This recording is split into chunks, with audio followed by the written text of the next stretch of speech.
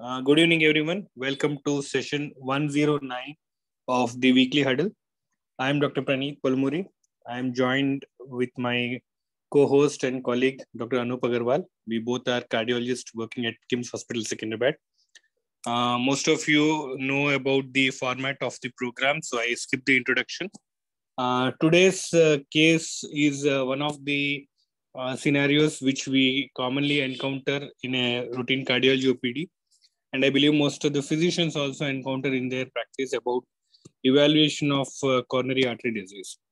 So how do we evaluate and what will be the next step after initial set of investigations will be the core of discussion today. So I'll start with the case today. This I saw about 2 days back in OPD, which was referred to me by a physician. This lady who is 60-year-old, who has been having hypertensive and diabetes and hypothyroidism for more than 16 years now. And she is on regular follow-up with the physician, and she takes medicines diligently and is on regular follow-up. There were some gap in follow-ups during the COVID time, and now she again gets connected back to the physician. And as a regular follow-up, she is being consulted. This visit, she complained of some vague chest pain. The description of the chest pain was not typical of angina. It is retrosternal, but it is not localized, a bit diffuse, no relation to activity, no relationship to intake of food, no relationship to movements of the hands or the chest wall, and it is not consistent. It is once in a while coming and going. The severity of the chest pain is not intense and it doesn't bother, but once in a while it comes and goes, which is bringing her attention to the chest pain. And because this chest pain is coming here and there, she visited the physician now. And as a customary, the physician, because it's long time, she ordered a set of investigation, including the complete package kind of a thing, which also included ECG and echo. The basic labs are all okay. If there is any specific lab that information that you need, I will specifically mention, but the complete blood picture renal function tests are fine. Her HbA1c is 7.6. Her thyroid was, her TSH was 4.2. Her LDL cholesterol was 89. And the cholesterol was 172, total cholesterol. And her blood pressure was 150/90 on the examination. And equally, the physician's blood pressure was also the same. ECG, which was taken, had sinus rhythm with a rate of about 80. There were global T inversions from V1 to V6, symmetric T inversions about 2 to 3 millimeters deep from V1 to V6. Echo was normal, no normal valves, no RWMA, and good biventricular function. Because this patient was having ECG changes and the long-standing history of hypertension and diabetes, so this patient was referred to me for evaluation of a possible coronary artery disease and any need for any further workup. So this patient whom I saw on examination clinically was okay. As I described the history, the chest pain was not significant enough. At the same time, was something that was not to be ignored equally. And this chest pain was something which was bothering her. So that was the part of evaluation which had to be done. So immediately the questions that came up to my mind is, what do we do next? Does this patient have coronary artery disease? And if she has a coronary artery disease, what do we do? What will be the next set of investigation? Should we do stress testing? And if we have to do stress testing, being middle-aged women, what do we do the stress testing? And should we do angiogram or not? Should we do stress testing? And if we have to do angiogram, should we do CT angiogram? Should we do conventional angiogram? These are all the questions that equally came into my mind. And I thought this would be a case which we can equally discuss and know opinion from colleagues as well as what do they think. So this is the clinical case that we have today. I'll start with discussion from my co-host, Dr. Anoop Agrawal, and then I'll move forward to other people in the group and take their opinion as well. So, Anoop, if this case were in your OPD room, how would you look at this case? Do you ask for any other historical findings or any other clinical examination that I'm missing, and any labs? And how would you approach this case? What is your take on this case, Anoop? Hi, good evening to all. Praneeth, am I audible? Yes, Anoop? Am I audible? Yes, you are audible. Okay, all right.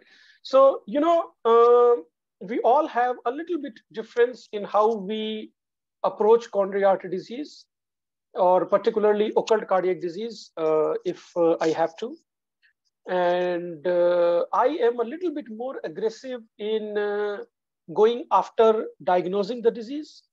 I'm not that aggressive as far as interventional management is concerned, but I'm definitely far more aggressive in going a step further to diagnose the disease. So that is just my bias that I'm telling you up front. So, the way I see it is, you have a 60-year-old female. She has enough risk factors to have coronary artery disease. She's hypertensive. She has long-standing diabetes. Her A1C is 7.6, but the duration itself puts her at a higher risk of macrovascular complications. And that is one aspect of it. The second aspect of it is that her ECG is not normal. Now, it is T-wave inversions, which are non-specific, but nonetheless, they are abnormal. And we know that T-wave inversion in isolation is non-specific, but when you combine it with chest pain, now they start becoming a little bit more specific. As far as chest pain is concerned, I know that the cardiology literature, it has got various ways of defining chest pain. The way I define chest pain is very simply, I put them into three categories. I identify chest pain as clearly cardiac. So I'm pretty confident that this is an anginal pain or this is something related to heart. Or I define a patient as a chest pain as clearly non-cardiac, which is, a patient who says that when I press on my chest, it hurts. Or when somebody says it's an epigastric pain, which when I burp, it gets better. Or somebody who got punched on his chest and now it is hurting. Or some pain which gets worse with cough, or some pain which gets worse with moving their hands or legs. So I can clearly define that there is an etiology for that chest pain, which is not cardiac. And then the third kind of chest pain, which is very common, which is what this patient has, where it doesn't fit into a cardiac chest pain, but at the same time, you don't have a diagnosis of that chest pain yet. You still don't know what is the cause of that chest pain, because historically and exam-wise, you don't have a leading point to say that this is either angina or this is non-cardiac, this is musculoskeletal or whatnot. So in my definition, this is just chest pain of undefined origin. We don't know where this chest pain comes from. So the way I summarize this case is a 60-year-old female with a lot of risk factors who has got an undefined chest pain. Now, this patient, in my opinion, needs a ischemic workup, and she needs a dedicated ischemic workup. She needs a workup where I can be absolutely certain that she does not have coronary artery disease. And if this patient were to come to me, I would order a CT angiogram on her, a CT coronary angiogram on her. Why CT? Because I think this is the best treatment, best investigation for me to exclude coronary artery disease in such subset. Of course, sometimes when you do a CT angiogram and the screening calcium score itself comes 800, 900, then you can't do. But barring that, I would put her on CT coronary angiogram. And I will go through the questions that you have put up. So when do you do stress testing? Stress testing is done when the pretest probability is in the intermediate range. So in this particular case, her pretest probability is already very high. She has got risk factors and she has got an undefined chest pain. I absolutely want to make sure that there is no coronary artery disease. In this particular patient, even if stress test comes normal, I'm still not completely sure whether this patient has coronary artery disease or not. So that is why I choose stress test in those who have got an intermediate pretest probability. In low pretest probability, it does not help because it doesn't add that much value. In high pretest probability, like in this case, even a negative test is difficult to believe. Which stress modality to choose and why? There are various stress tests. I will just give you my way of choosing. Any ECG abnormality, any previous cardiac intervention, TMT is out, treadmill test is out. So this patient, T-wave inversion makes treadmill test go out. I get a patient with previous bypass surgery, previous stents and all this. I take treadmill test out of there. Then comes dobutamine stress versus nuclear. I always choose nuclear because I can add exercise to that. Exercise echoes are there. It is just not easily available in our setup. If I have a setup where exercise echo is available, I will do that. But I choose SPECT or nuclear scan because I can do an exercise stress test. If a patient cannot exercise, then I have to choose pharmacologic. And there, my choice between echo and SPECT depends upon whether I want to give a patient adenosine or dobutamine. In certain subset, I don't want to give adenosine, so I put them on DSE. On certain subset, I don't want to give dobutamine, there I put them on nuclear. So that is my way of choosing which stress test I'm going to choose. In this particular patient, I will not do a stress test. I will directly go for a CT angiogram. Why not invasive angiogram? Invasive angiogram I do when I have objective evidence of ischemia. So like not a T-wave inversion. Let's say if I have a ST depression, then I know I have objective evidence of ischemia. Or if there is a clear anginal symptom, then I would do invasive angiogram. If LV dysfunction is present, or there is some objective, troponin is positive, if there is some objective evidence of ischemia, then I directly go for invasive angiogram. Or when you do a CT-CAG and the calcium score shows 800, 900, then I will directly go for invasive angiogram. Your last question is sex differences in various stress testing modalities. Treadmill test, there was this whole previous doctrine that women typically have higher false positivity with treadmill. I think that thought is refuted now. If you look at the recent data set, they pretty much say that the false positivity rate is similar across the gender. Nuclear medicine, nuclear SPECT, we have to understand that women, they tend to have a lot of breast attenuation artifact, and men tend to have a lot of diaphragmatic attenuation artifact. If you have attenuation correction in your setup, then it really doesn't matter. But if you do not have attenuation correction setup in your hospital, then you need to do an internal quality control of your SPECT scanner to see if they are able to correct or if they're able to report for that attenuation. Otherwise, you will be doing you'll be reporting a lot of false positive SPECT as compared to what normally it would be. Dobutamine, I don't think there is any gender differences. If somebody has any idea, if somebody has any thought, maybe they can share. But I typically, as far as dobutamine is concerned, I don't segregate gender in that sense. Treadmill, I don't segregate. Nuclear medicine, I do. But the only thing I do is I be mindful of the diaphragmatic versus breast attenuation. That's the only thing that I do. I think I've addressed all your questions, Praneeth, and will be happy to participate in any other question you have. Right. So thank you for that summary of your thought process. I hear what you are saying about the pretest probability of having coronary artery disease being high. And we also know that women per se are said to be reporting more atypical presentations and the suspicion need to be high. So I get your point of suspecting the probability of having coronary artery disease high.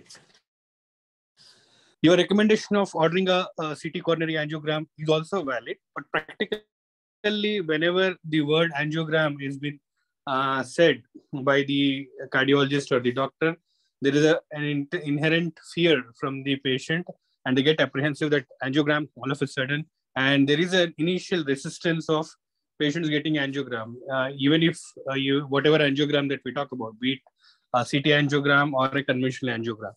And to kind of get the confidence of the patient, they do kind of bargain or request where can we do something else where we can do, and if it is a bit convincing enough, then we will try to do proceed for angiogram. So this is again a common scenario which we encountered. So this patient was also in the same mood where the word angiogram, when as a part of discussion was brought up, there was an hesitancy and there was an persistence on getting a so-called stress testing to know whether we can do anything better to know the probability that the angiogram they do not want to go right away. Hence the whole purpose of asking or discussing about the stress testing. You mentioned about the various modalities of stress testing, but I believe all these modalities are equally not available everywhere. The nuclear scan and the dobutamine stress echo, I don't think they are available as freely as in the major city. But when we go into the peripheries, particularly tier 2 cities, I doubt whether dobutamine stress echo, because it is technically demanding, is available, and equally nuclear scan acquiring the radiation material is equally probably challenging. And the age-old treadmill test is probably the only available stress testing which is available in peripheries for the tier 2 cities. And if that is the only thing available, and if we have to do this thing, how do we do, or what is the alternative route? Should we directly skip the so-called steps and directly order for angiogram, or is there any other way, or how do we approach in periphery centers? Maybe for this, I would ask Shankar sir as his opinion, because Shankar sir practices in Jagitial, which I believe is a tier 2 city. So, sir, what are the practical issues that you encounter, and if that case comes to you, how do you approach, and what forms of stress testing do you recommend to your patients, sir? Good evening to all. At the periphery, it is really challenging to me, but what the approach, I will let you know. As it is suggested, he comes under a pretest probability of high, moderate to high, but generally we go by whenever a patient with a chest pain with symmetrical T wave inversion from V1 to V6, most of the times this a lady with many risk factors, hypothyroid, diabetes, and hypertension, and above 60 years of age. So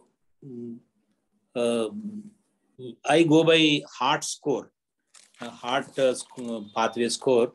Then, so here the history, H stands for history, E for ECG, A for age, risk factors, and the troponin. So whenever we ask for the biomarkers, troponin, if copeptin is available, we can ask for the copeptin also, so that we can rule out any cardiac pain. Then, so history here, it is moderately suspicious. ECG is a non-specific repolarization changes are there. The age 45 to 65, 1 point. So likewise, if you go through this heart score, history, ECG, age, risk factors, the troponin levels are known, so that whether they are within normal limits or more than twice the normal limit or more than twice. So with this, we can find out whether it is, I think she comes under intermediate risk group, because already she is worked up with the ischemic workup. So she has been mentioned that she is suffering with the intermediate risk category. So the intermediate risk category, most of the times we go by to rule out whether it is a coronary artery disease or not. We go by functional stress testing. And since she is a woman, and the lower predictive accuracy in women, some of the important causes are there for the lower predictive accuracy in women. A lower prevalence of CAD in women than in men of the same age. Higher prevalence of non-obstructive coronary artery disease, and also microvascular disease. The more than obstructive, non-obstructive coronary disease and the microvascular disease will be there. And modestly, there is a higher incidence of false positives. Here, it was asked for the gender differences also. So modestly higher incidence of false positive ST segment depression during exercise. So when we ask for the exercise the treadmill test, so we encounter the false positive ST segment depressions. So that will confuse. I, as Dr. Anoop has alluded to, I also prefer to go for radionuclide myocardial perfusion imaging with a technetium-99 or sesame B. That will be my choice of functional stress testing. Then anatomic testing, I go for the CT angio, because the CT angio, it is more sensitive than the exercise. So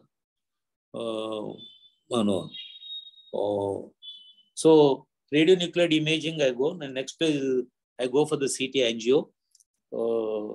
But before the CT angio, I go for any calcium score, whether it is less than 100 or 100 to 300 or more than 400. Because if it is more than 400, it will hamper with the image modality. Then straight away go for invasive angio. So at the periphery, I leave it to cardiologists. So for the functional stress testing and CT angio, if these stress testing and functional stress testing and this is a CT angio are inconclusive, then we have to go for invasive angiography. Thank you, one and all. Yeah, thank you, sir. I think we have Dr. Kailash Pabba sir as well. Sir, if you can hear me, I know you also practice in a peripheral setup. Of course, Karimnagar is right now the hottest place in Telangana. But what are the mode of stress testing that you adopt in your practice, sir? Anything other than TMT? How practically easy it is, and how do you recommend these tests in your clinical practice, sir? Can we have your comments, sir? Yeah, good evening, everyone. Sir. In this patient, the pretest probability is relatively high. Most of the times I go for treadmill test only. If ECG changes are there, like LBBB, I go for dobutamine stress echo. Here, nuclear testings are not available in Karimnagar. And also I look for any myocardial damage by troponin T test. If troponin T is positive, directly we can go for invasive angiogram. Otherwise, I subject the patient for treadmill test. And if it is significantly positive, mild positives, generally we see mild ECG changes like 1 to 1.5 mm ST changes. If it is more than 2 mm like that, I subject the patient for coronary invasive angiogram. So depending on the angiogram picture, we will plan the treatment. Mostly we go by trop T and treadmill test or dobutamine stress echo. Thank you. Thank you, sir. And do we have centers? We are talking about stress echo, getting it done in hospitals, sir, or even in diagnostic centers and clinics. Do we frequently do stress echo, sir? Yeah, I do know. I do personally. Nice. Whenever we have clear-cut indications like patients with hypertension, diabetes, and LBBB and routine ECG, I do stress echo, dobutamine stress echo. Good to know, sir. Thank you. Thank you for your comment, sir. Thank you. Okay. Thank you. Thank you. Yeah. We have Vijay Reddy, sir. Vijay Reddy, sir, I have a specific question for you. Anoop suggested that he would do a CT angiogram in this patient. And he also mentioned that when the calcium score is high, it may interfere with the imaging or the interpretation of the CT angiogram per se, because calcium interferes with the, it may be giving an artifact because of the shadowing. The patient having a long history of diabetes and hypertension, and with 60 years of age, the probability of having coronary artery calcium is high, and the probability of not having a proper imaging is equally high, in my opinion.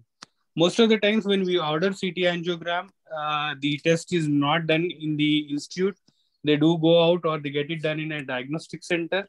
And most of the time, because the diagnostic center, I believe, again, technicians looks into it. And even though the calcium scoring high, they do end up getting contrast, and we have to see the images where the interpretation becomes difficult because the calcium score is high and there are so many artifacts where the interpretation is said to be having moderate narrowing, or sometimes it could not be commented because of the calcium score. And patients end up a bit repeating the investigation, both in terms of amount of radiation, amount of contrast, and equally a waste of time, so to speak, particularly when patients who are coming all the way from long distances. So how do you practically consider these things? What is your threshold of ordering CT angiogram, or do you directly ask them for conventional angiogram? How do you look at ordering CT angiogram in a patient, sir? Good evening, everybody. This is a 60-year-old female with long-standing comorbid conditions, the diabetes. So my choice is I will see for the coronary artery calcium score. If it is more than 400, I will not ask for CT angio. I will straight away go for a conventional angio. Regarding treadmill test, I don't the high incidence of false positives in females in treadmill. The postulated mechanism of false positivity in females is the female sex hormone estrogen is structurally related to digoxin. And digoxin is one drug is known to produce breast depressions. Because of the structural similarity with digoxin, false positives are common in females. Because that's the reason why false positives are common. The second thing is, as rightly pointed out by Dr. Anoop, these breast artifacts are responsible for the poor quality of the nuclear studies. So I will go for a calcium score. If it is high, I will switch over the patient to the conventional angiogram. Hello? Yes, sir. I can hear you, sir. Thank you for the comment, sir. So I understand that you do a calcium scoring first, and based on the calcium scoring, you order for and make the decision for an angiogram. Yes. So, yes.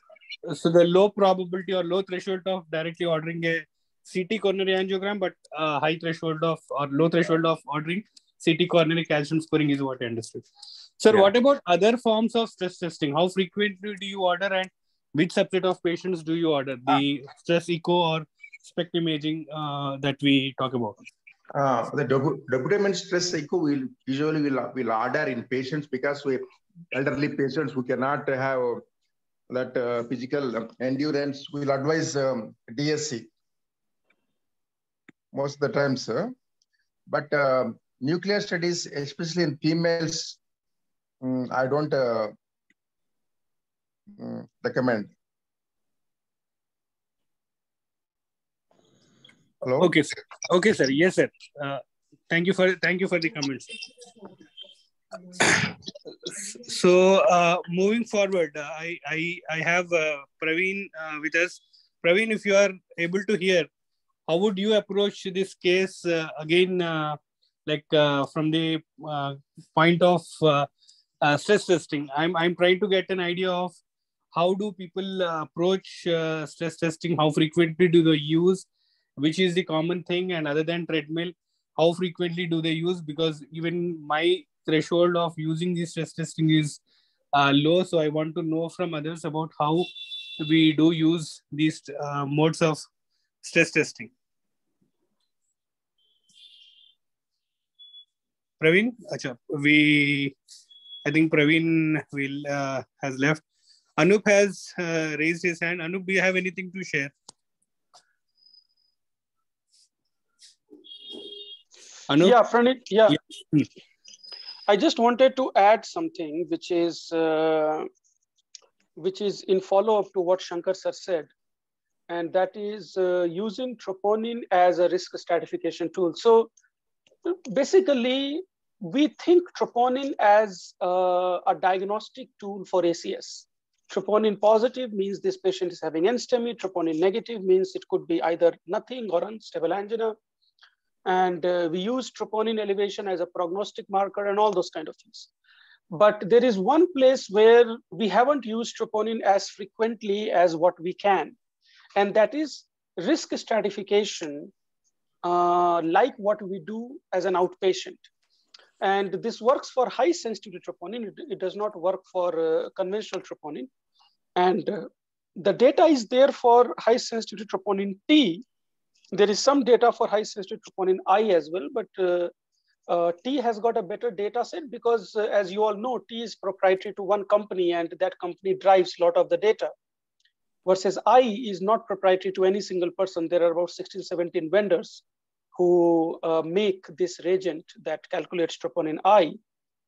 So the data set for troponin I is not quite well formed for more logistic or financial reasons. So, but anyway, what I'm trying to point out is that let's say if you do a high sensitivity troponin, which has got a normal number of, let's say, up to 20. So anything more than 20 will be considered positive, which means that now you're dealing with NSTEMI or whatnot. But what my thought that I'm trying to put up, and that is, there is data for that, is if the creatinine is normal, if the kidney function is normal, if everything is okay, then a troponin, a high sensitivity troponin of 2 versus high sensitivity troponin of 18, are both of them equal? Because technically they both are normal. Technically they both are within the 95 or 98 or 99th in this case percentile of what you would consider as normal.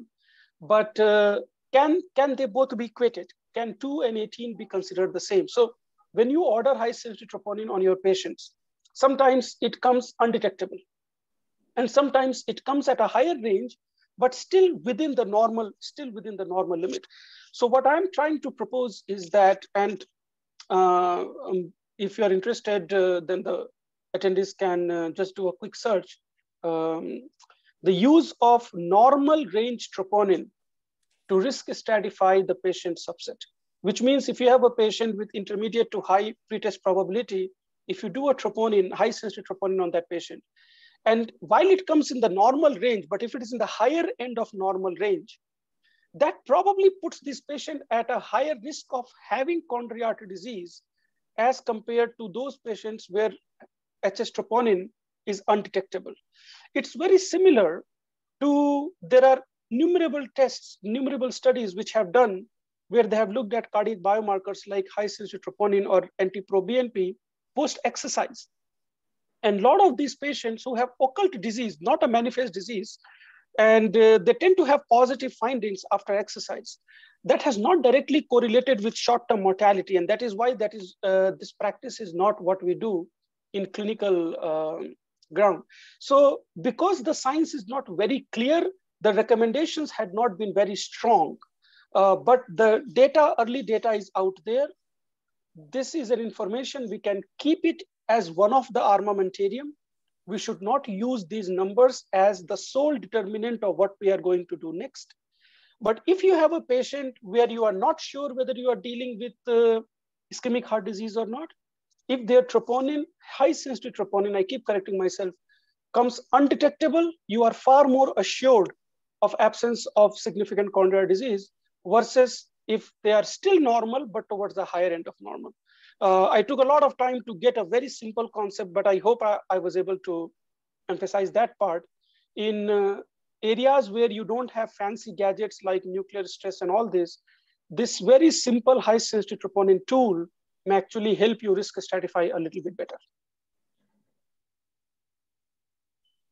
Yeah, point valid that troponin elevation in any form is a marker of coronary artery disease, and we normally should not be expecting them to be elevated. And if it is elevated, it should warrant us to poke further for CAD evaluation and maybe low threshold for ordering an angiogram here. So the point which I was trying to make from, or I was trying to get comments from Vijay Reddy sir, is also the same thing on how do we make the experience of the patient also easy? Like for this patient who has come all the way from Bhimabaram and they took a leave for 2 days and who want to get evaluated for the purpose, because the physician told them that there is a possibility of a cardiac issue and you need to get any evaluation immediately. They kind of rushed, took a leave for 2 days from their regular work. They both are working employees, and that means a lot to took 2 days of leave in their working time. And it is the onus of the physician to evaluate it and use that time efficiently, effectively. So the luxury of doing the so-called textbook analysis is sometimes not possible. So you have to kind of choose in the gamut of investigations one test which will probably solve the issue. So do you think by skipping all those things, should we directly ask for an invasive angiogram, or should we do in a methodical way? Because practically these are some things which come up, and this was the same practical issue that I had here. So what is the take on this thing? So are we okay to skip, or we still should go into the this format? Anoop, what do you think?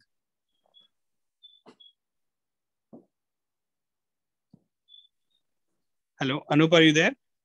Yeah, I'm there. I just, I'm working through my phone, so I have to figure out how to make it work. I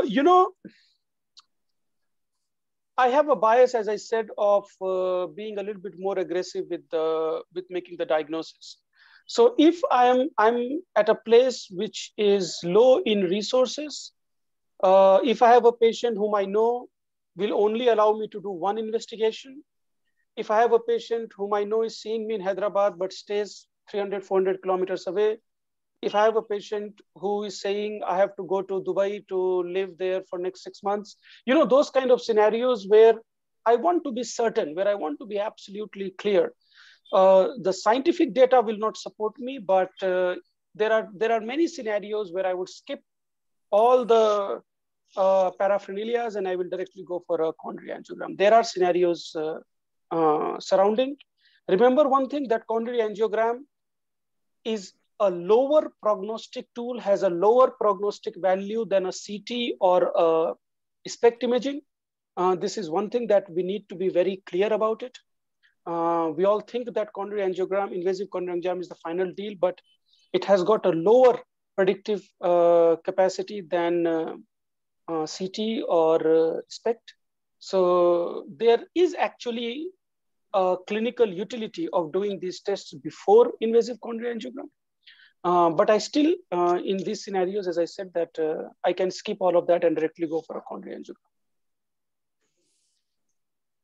Yeah, so the same thought process as the physician who referred to me for the evaluation of coronary artery disease, and I have apprehensive patients who are worried whether they have coronary artery disease. And as I said, time being sensitive here, and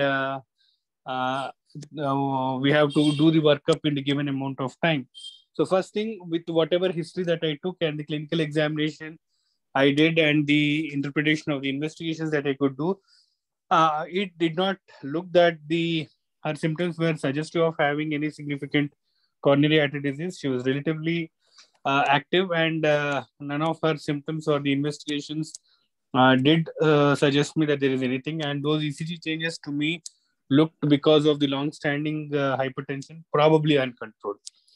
But with the pretest probability of having high, and also the mere fact of staying far away, a bit distant from the so-called advances in medical field, I should say, and because apprehension is equally high, I had to do an investigation whereby I can reassure both the patient and the physician who is treating far away. So I ordered direct invasive angiogram for this patient because of the same reasons, that we need to do one test which can answer the question yes or no, and there are no gray areas left, or at least to give them the reassurance that there is no major issues, understanding that events can occur even in patients who have normal coronary arteries. So I did angiogram for this patient today, and the patient has normal coronary arteries. So I believe this patient was having either microvascular angina, or it was hypertension related ECG changes, or the supply demand mismatch causing ischemia. So I told the patient about the same, reassuring that she does not have any major obstructive coronary artery disease. Also trying to re-emphasize that normal coronary artery disease, normal coronaries does not mean that you do not have problem. It only means that you do not need any intervention, be it angioplasty or surgery, but still disease is there. And all the risk factor modification, control of hypertension, control of uh, diabetes, lifestyle modification, everything is still important. And being on regular follow-up with the physician is equally important. So that with that word of caution, I kind of reassured the patient and sent home today. So that was the approach which I did. Anyone would have done in a different way, can share their comments, or anything else that they would like to add can equally share their comments. While you are thinking about doing anything else, I would ask Somraju sir what is his approach on this case, and anything that he would do different, or anything that he would like to add. Sir, your comments. Good evening, Anoop and Praneeth, and good evening, everybody. I just want to ask, do you have any access to your past electrocardiograms? Number one. Number two, also tell me with the T-wave in L1 AVL. I did not have any past ECGs to compare, sir. That is the first thing that equally asked. They did take ECGs, but in the rush, they did not bring the old ECGs. So I do not have anything to compare. In the ECG, the one and AVL had T inversions, which were kind of very minimal, almost like a flat T wave, about 0.5 millimeter T inversions. Yeah, I'll put it this way. We often see this type of patients, the cardiac pain, non-cardiac almost, on the description you gave. And then the T-wave inversions in this patient, I would typically ask for V7, V8, V9. The T-waves are upright in those leads. I won't bother about the T-wave inversions in the chest leads in a female patient, particularly if you have access to her past electrocardiograms. I would almost never do an angiogram straight away, and I would depend upon some form of functional testing. If you have a good echocardiography laboratory and in the absence of LVH, significant concentric LVH, I would ask for a dobutamine stress echocardiography. Alternatively, stress MPI. And not as a first choice. Stress MPI has its own limitations and interpretation issues. Properly done stress echocardiography is still very useful. And I would almost never would have gone for straight coronary angiography in this patient, in this type of patient. And secondly, the CT calcium is age-related. And if CT calcium is low, and if you are, it's not significant, if the patient has anything to suggest by way of the nature of chest pain or other issues, CT coronary angiogram is not a bad choice if the coronary CT calcium is not high. CT calcium high is no indication for coronary angiography in this patient. Thank you. So thank you for the comment, sir. But I have few follow-up questions on this patient. Like the CT coronary artery calcium scoring has been proposed to be one of the risk markers for evaluation of CAD to predict the future events. And I equally get your point, what you said about the prevalence of higher calcium scoring in elderly patients, and equally with the presence of hypertension and diabetes. Which subset of patients do you think should be ordered CT coronary calcium scoring? Do you think younger patients only, or if somebody who is at 60-ish, do you think it is absolutely not valid to order CT calcium scoring, or how do we interpret these reports if we have to order? Because sometimes they do carry the investigations, and if we have them, how do we interpret them and how do we go further? Now, we discussed the issue of young patients earlier also. Yes, sir. A young patient is a smoker and has other risk factors, and absence of CT calcium is no indication for absence of disease. And we should not rely upon CT calcium in such patients. And go by clinical risk factors and don't go by CT calcium. For me, CT calcium is like white hair or gray hair. Don't overuse it. And it has significant issues, and don't depend upon that too much. Thank you.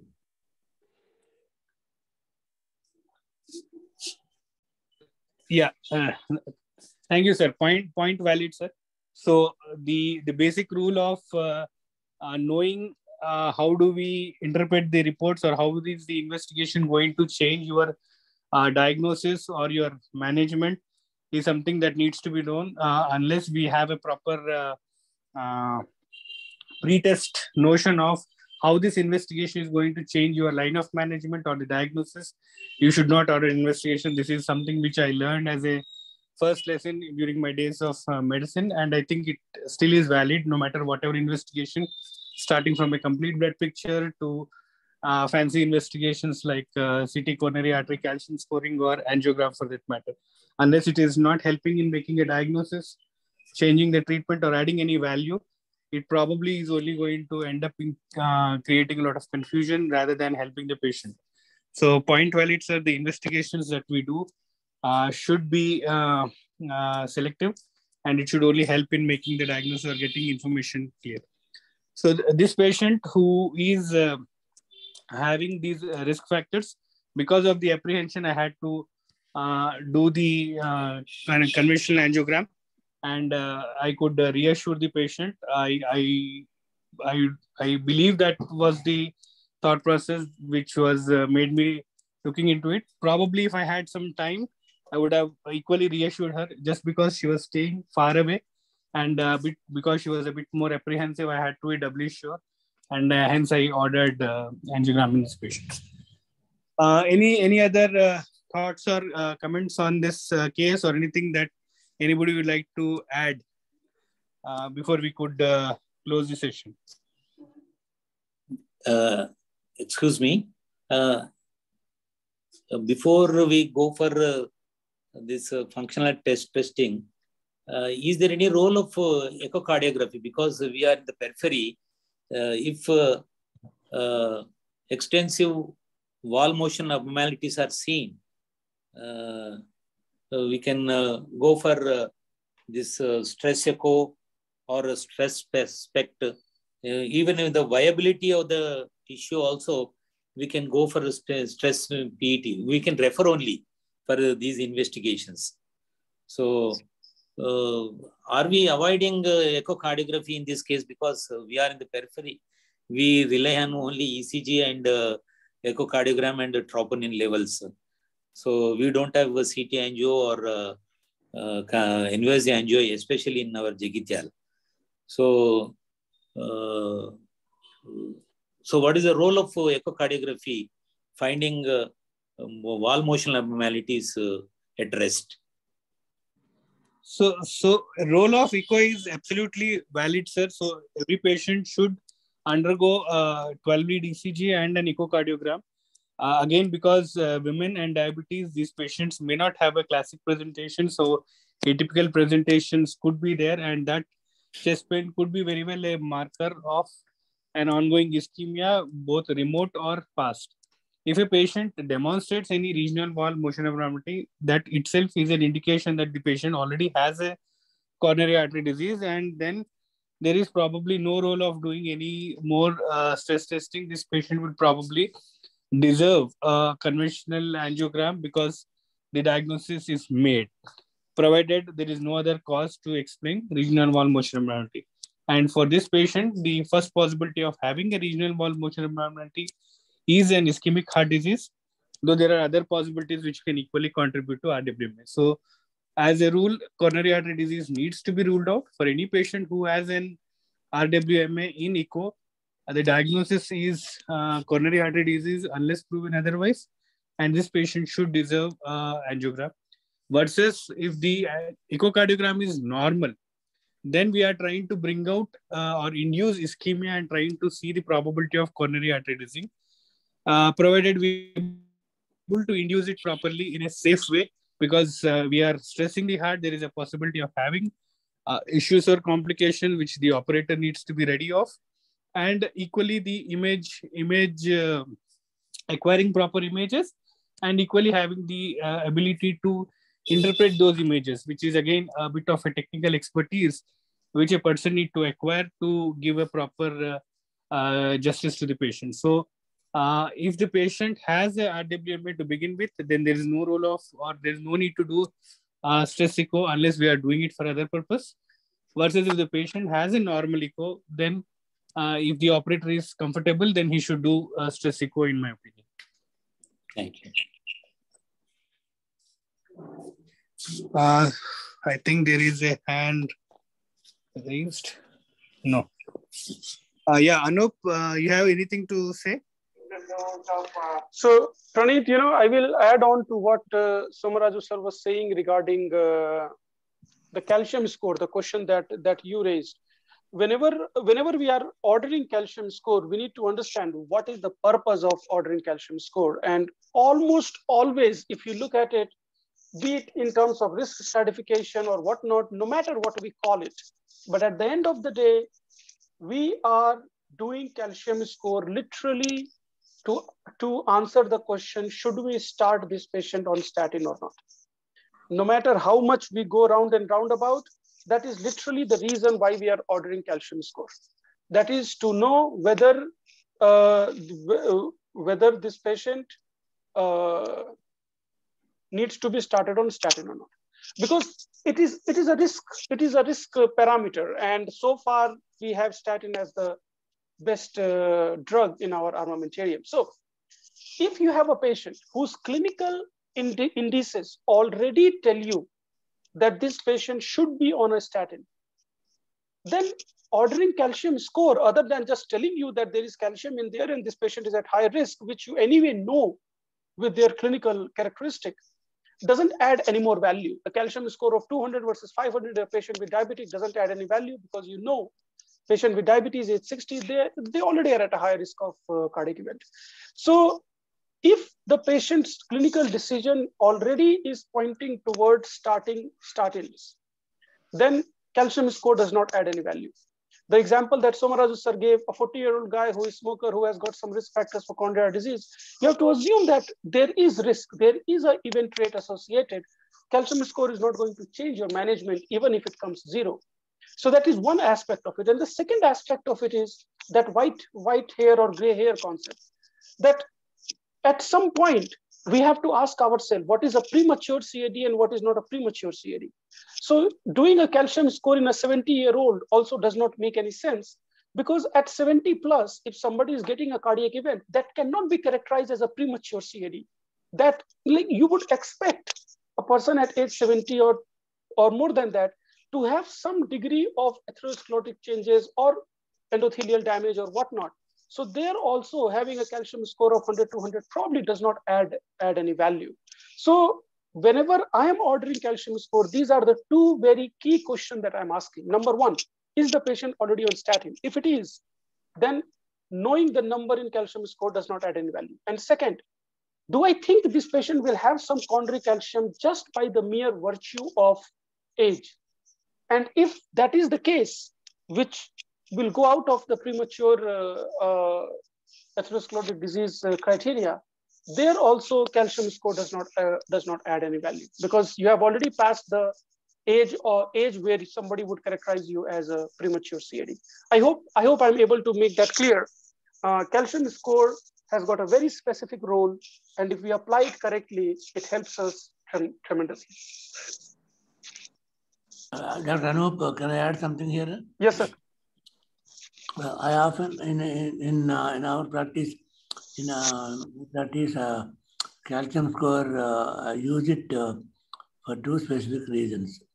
It has limitations to be understood, as you already pointed out. And secondly, the patient, if you are planning a CT angiogram in an older individual, I often ask for a CT calcium beforehand, before they go ahead with CT angiogram, because CT angiogram cannot be interpreted properly once you have CT calcium high. And secondly, CT calcium sometimes we still do when we plan, say, coronary intervention in an elderly person, where CT calcium calcification in the coronary arteries is best evaluated by CT calcium. Thank you. Absolutely, sir. I think that point is well taken. When we are talking about intervention, the calcium density, scoring, distribution, that all helps us in planning the procedure.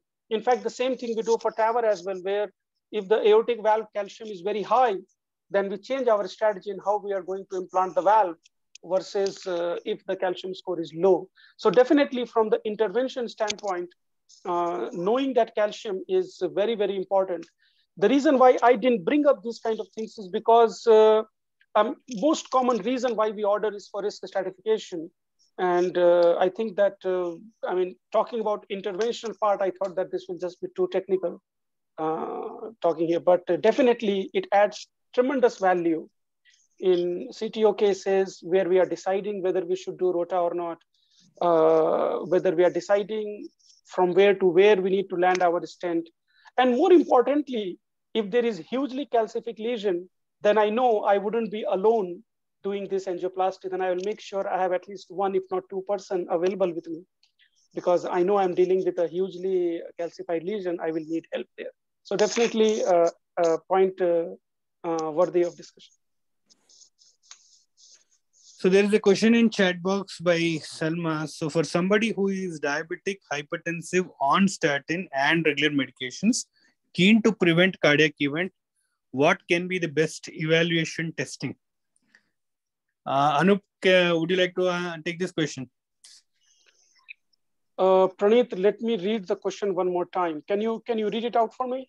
So somebody who is diabetic, hypertensive, on statin and regular medicines, keen to prevent a cardiac event, what can be the best evaluation testing? So, you know, truly speaking, a patient who is diabetic in the appropriate age group, who is already on appropriate medication, in this case, including statin, other oral hypoglycemic agents and whatnot, they are already in the correct track. And if they are asymptomatic, I do not recommend any further investigation on those. In fact, I would direct all my energy and resources on risk stratification. On risk factor modification. I must say, I correct myself. Risk factor modification, which means I will save that money and do analysis like their vitamin levels. I will check their cholesterol a little bit more frequently, which means rather than annually, I may check it early on every 6 months. I may actually invest a little bit more on good drugs if the LDL does not come to target. So rather than doing more exploration, I will be more in an action mode if I see a patient like this. And I'm talking about like the index case that you mentioned, that the question has mentioned. Patient in the appropriate age group, diabetic, already on medications, including statin, no cardiac symptom whatsoever.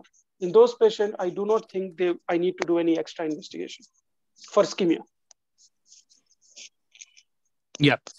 So the same thing as Anoop was saying, the point of meeting the targets or making sure that they reduce the risk factors to the lowest possible, well control of hypertension with the targets of less than 130/80, A1C is close to 7 or less, LDL less than 70, and if the risk is higher, to dropping it further down. And as Anoop was saying about using the drugs, which are a bit expensive probably, which can achieve your targets better. So rather than investigating more, because the answer is already, or the question is already answered, that this patient is definitely at risk. And hence it's all about reducing the risk or modifying the risk factors as much as we can to prevent a future ACVD event. I think that answers your question, Salma. Any other thoughts before we wrap up today's session? While you gather your thoughts, Anoop, can you sum up about today's discussion and anything else that we have in today's session? Yeah, Praneeth. So, the discussion is very relevant because this is very common. This is something that all of us encounter. And I still believe that because we have a lot of options for ischemia evaluation, and because there is no strict, straightforward guidelines or algorithm to follow, many of the times we end up ordering tests without much thought process in terms of what we are ordering and all this. And then we end up getting a result which we don't know what to do. So few points to mention. Number one, we need to understand the pretest probability of any patient who comes to us with chest pain. Second, we also need to appreciate that chest pains have not read the textbook. They are not classic most of the time. In fact, I would say 50% of the time. So you should give these patients the benefit of doubt and err on the side of evaluating these patients more often, particularly if they have risk factors. Third, the modality that we choose, we should give a little bit of thought process. One question that we should ask is, whatever the test result comes, are we ready to believe that test result? If we cannot believe that test result, positive or negative, then there is no point ordering that test. So you can't order a test expecting it will come positive or expecting it will come negative. Whatever test comes, you have to believe the value. And if you cannot believe the value, then maybe you should not order that test. Then maybe you should order something else.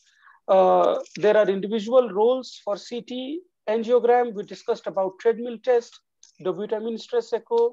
Somaraju sir pointed out a very relevant point. If you have a long-standing hypertension with LVH on a routine echo, then doing a vitamin stress echo is probably not a good idea because it may be arrhythmogenic in those patient subset. And the nuclear medicine SPECT scan, we discussed about the limitations, availability, and also that it is technically a little bit more demanding. And I urge each one of you, if you do have nuclear SPECT in your hospital, do your own little quality control internally to make sure that the reports that you are getting are well thought after report as compared to something that simply machine regurgitates, and that is what is reported in your hospital. My nuclear medicine faculty, he told me during my training that you give me any test, any scan, and just by playing around the color scheme, I can make it positive or negative. So I think a certain level of insight is required whenever we are reporting this kind of test. Having said that, we should also learn how to interpret these tests, be it positive or negative. And last but not the least, which was not discussed here, but I will say, not every coronary artery disease requires an interventional management, but every single coronary artery disease requires a very aggressive lifestyle and pharmacological management. So that is overall what I would summarize, Praneeth. Over to you. Anoop, can I add something here? Sir, yes, sir. Most of it is already brought out by all of you. I just want us to be aware of the limitations of our knowledge and evidence base available, including randomized clinical trials. The subsets of coronary artery disease are enormous. And then no amount of knowledge, no amount of randomized trials will help you in individual patient. You should have that humility to try to go into further details about individual patient and individualize and make decisions and take responsibility and accept it.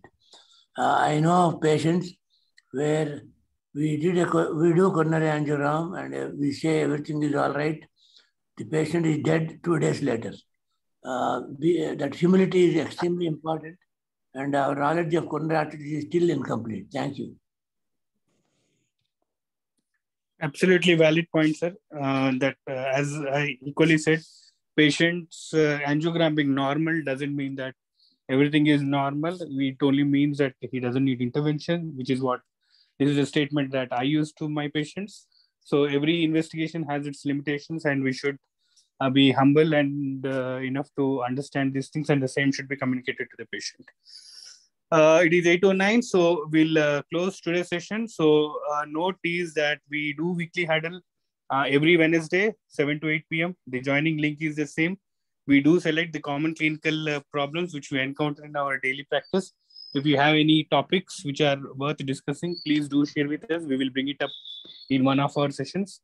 All our sessions are recorded and they are uploaded on YouTube and the podcast. And if you have your dead time, you can listen to them. Until next time, thank you for everyone for joining, and good night, everyone. Stay safe.